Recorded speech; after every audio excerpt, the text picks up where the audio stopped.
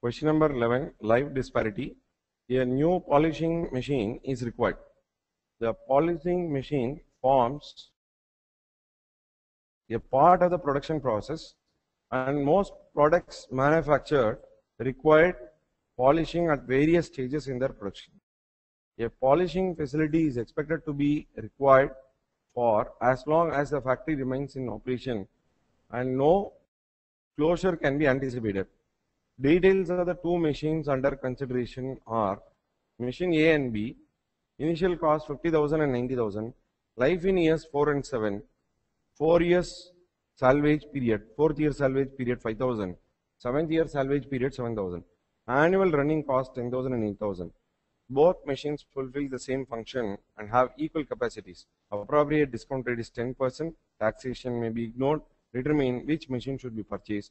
Specify any assumptions made. To what amount would the initial cost of machine A be required to alter in order that the two machines were then of equal financial attractiveness? May know what is the technique that we have got to use. What is the tool that we have got to use? So it is between the three, you have got to choose one. Not NPV, certainly. Because NPV, in order to be used as a tool, project should have equal life, which is not the case. One 4 years, the other one 7 years. In fact, the exact specification of the usage of the terms, as I told you, the polishing machine forms a part of the production process. It is not giving any inflow. The running costs for 4 years and 5 years they have given as one 10,000, the other one 8,000. One costing 50,000, another one costing 90,000. A very small salvage value to the total cost you would be finding between A and B, and one having 4 years of life, the other one having 7 years of life.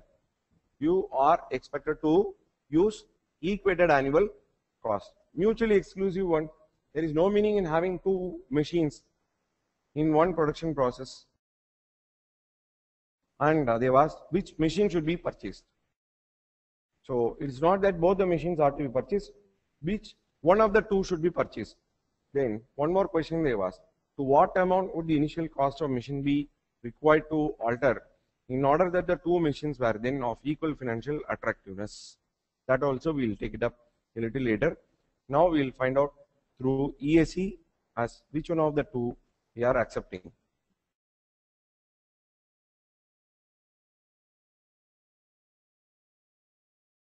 What is the maximum period? Totally 7.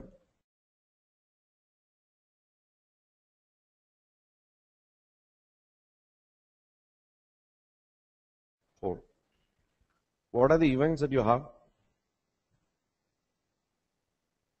Outflow or outlay, running cost,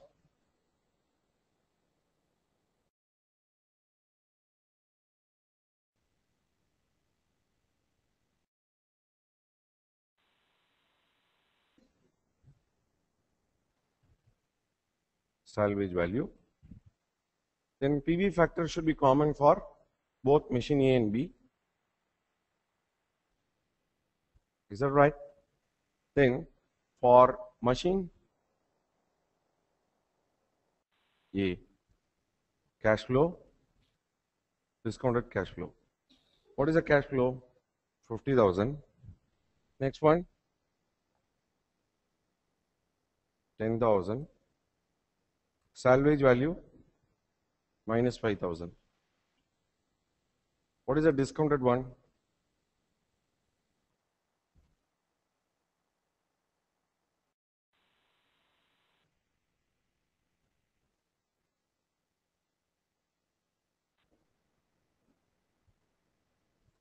Annuity factor. How many years annuity factor we have to take up? 4 years. Is that right? Similarly, machine B, cash flow, discounted cash flow. What are the cash flows? 90,000. Then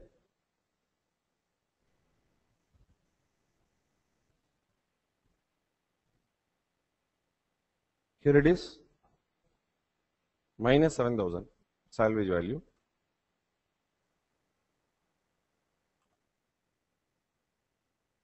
So what is this? This plus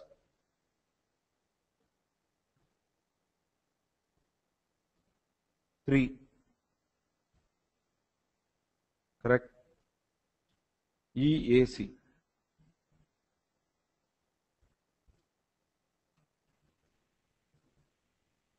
What is the formula? Discounted cash outflow divided by annuity factor.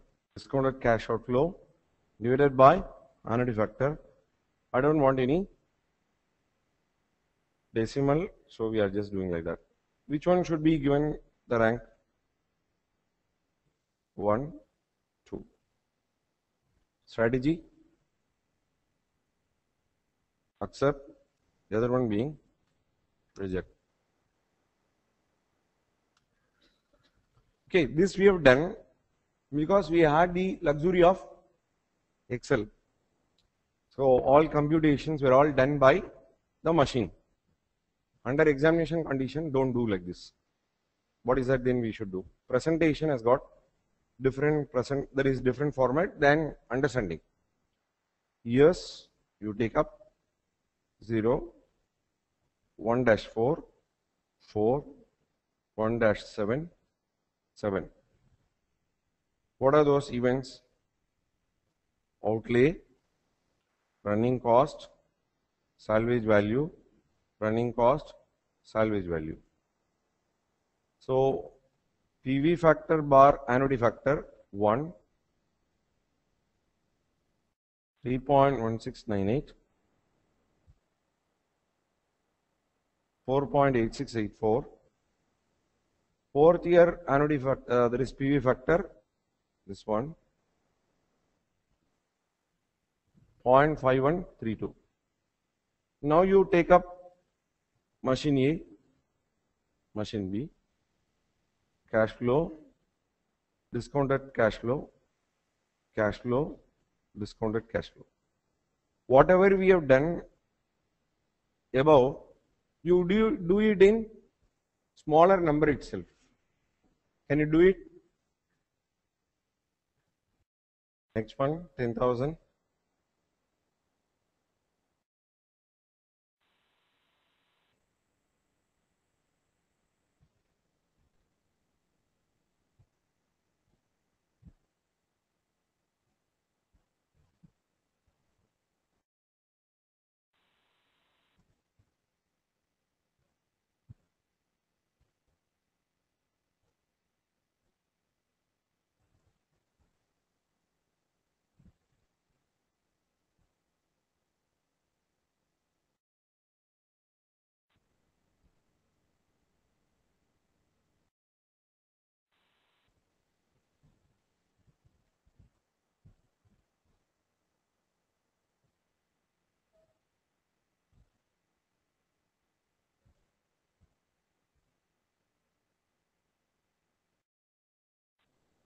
Is that right?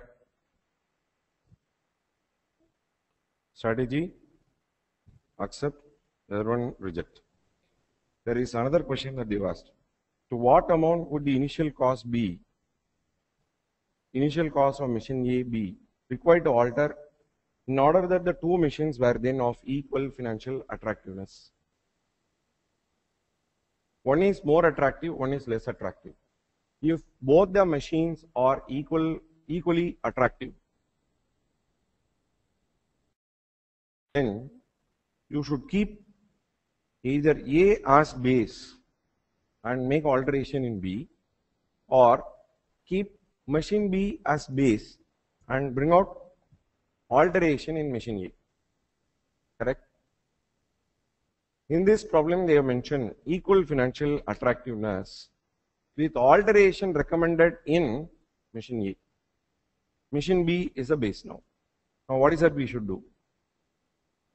We should accept the equal financial, that is, we should accept the equivalent annual cost of B as the equivalent annual cost of A. Only then you will have both given with same amount of rank. Closely follow. What should be the discounted cash flow? The discounted cash flow should be the product of two. What it should be? 81,619 should be the sum of the discounted cash flow. Closely follow. If you sum up, you have already got some other number. So if you sum up, you will not get 81,619.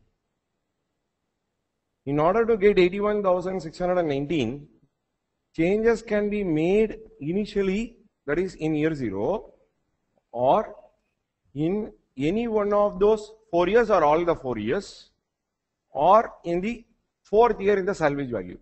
Alteration can be made in any one of these three: initial cost, running cost, and salvage value. In any one you can make, but they mentioned in this problem that they have got to make in the initial cost. How to find out this? 81,619 minus sum of this. What it should be? 53,336. If this number is 53,336 with PV factor as 1, what should be this number? This number should be 53,336. It should be that. We will take up the base of machine B, EAC of machine B as 25,749. EAC of machine A, how much it is? 24,697. Then increase in the EAC of A required. Increase in the EAC of A required 1052.20. If I want an equated annual cost of A to the extent of 1052.2 to be increased with an annuity factor which is known to you, that being 3.1698, to what extent my initial cost should be increased? If my, see, what is the formula for equated annual cost? Equated annual cost is equal to discounted cash outflow divided by annuity factor. Increase in EAC is equal to discounted cash outflow not known, annuity factor is known to you. What is that then you should do?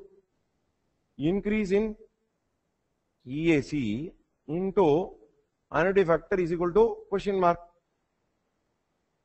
We have got all the information. What is that we should do? Multiply these two. So what is this? 3,335. This is the way presentation should be.